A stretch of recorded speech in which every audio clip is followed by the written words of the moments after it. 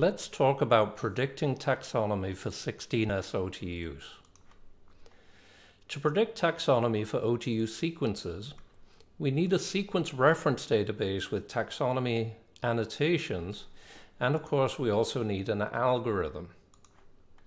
An algorithm is needed because even if we have a large database such as silver, there is often no exact match to an OTU sequence.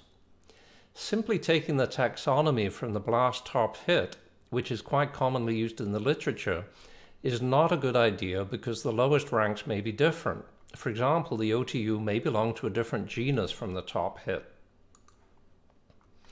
Many different reference databases are available. We could use a large nucleotide database such as GenBank, one of the large 16S databases, Silver, Green Genes, or RDP, an environment-specific database such as HOMD for the human oral microbiome, or we could use a database of cultured strains where the taxonomy is authoritative. The best known database of this type is the RDP classifier training set. Large nucleotide databases such as GenBank are problematic because they contain many poor quality 16S sequences and many inaccurate taxonomy annotations. The large 16S databases are also problematic because, as I showed earlier, their annotations have an error rate of something like 10 to 20%.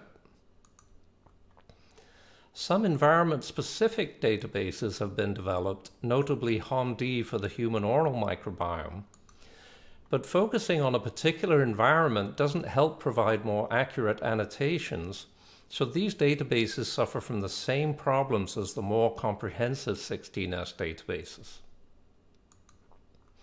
I believe that the best choice of reference is to use cultured strains, because these are the only sequences that have reliably known taxonomies. Many different taxonomy prediction algorithms have been published. How should you choose which one to use? I think most people would agree that the most important consideration is biological accuracy. So let's consider how to measure taxonomy prediction accuracy. It turns out to be very challenging to make a realistic benchmark that reflects the accuracy that would be achieved in practice.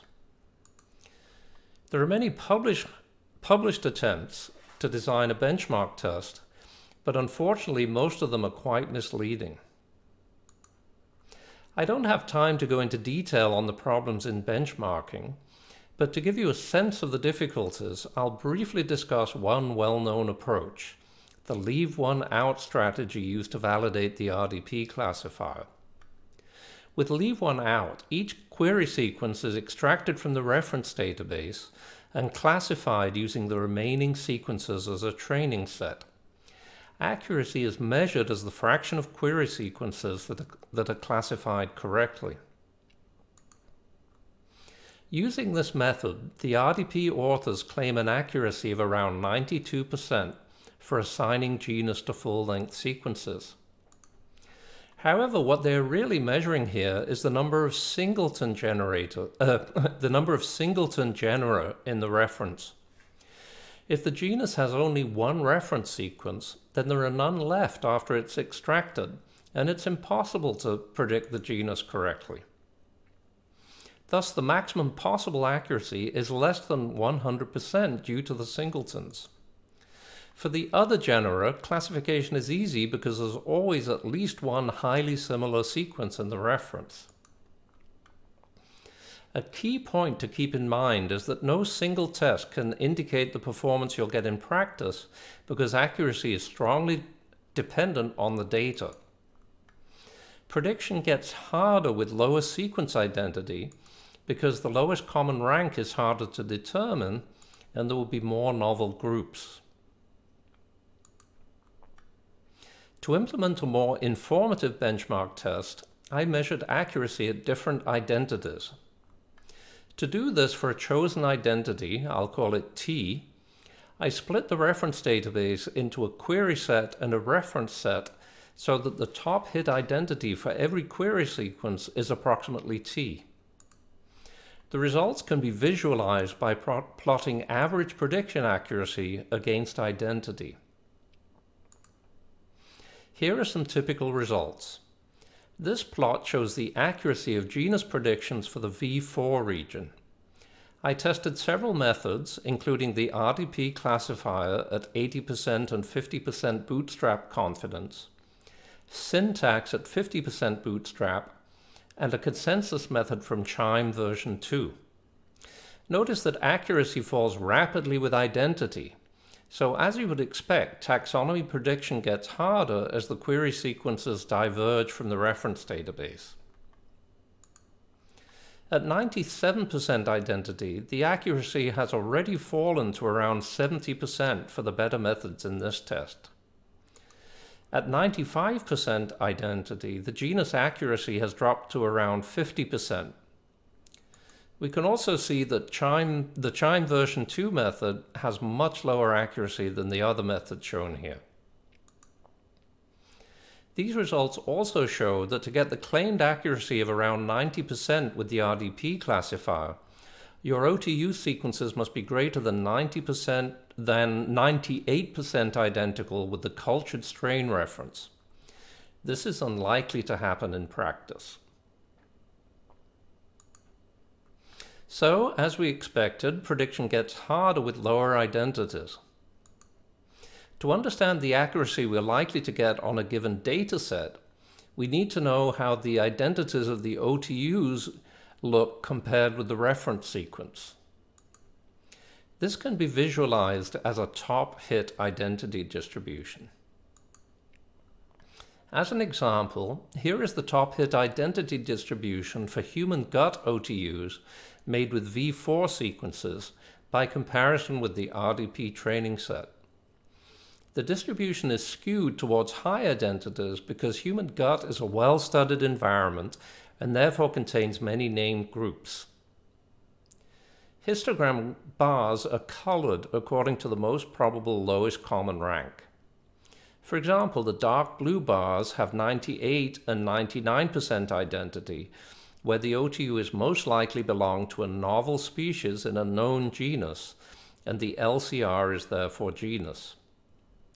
Using this identity distribution, we can estimate that the overall genus accuracy on this dataset would be around 50% if we use the RDP classifier or syntax. Here is the top hit identity distribution for a set of V4 OTUs made from soil samples.